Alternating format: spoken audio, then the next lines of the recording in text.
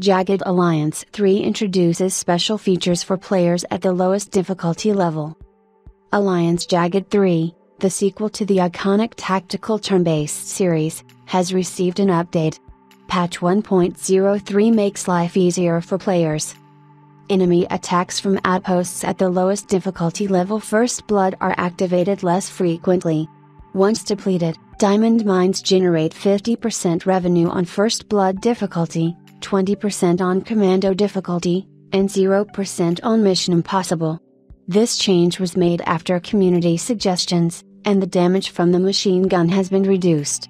The probability of an accident when using grenades and rocket launchers now depends on the distance to the target. Fixed a number of technical errors. Improved optimization due to more efficient use of video card memory by the game. Jagged Alliance 3 was released on July 14 and is available on PC. The game's team responsible for the project recently stated that Jagged Alliance 3 was the best release ever released by the studio.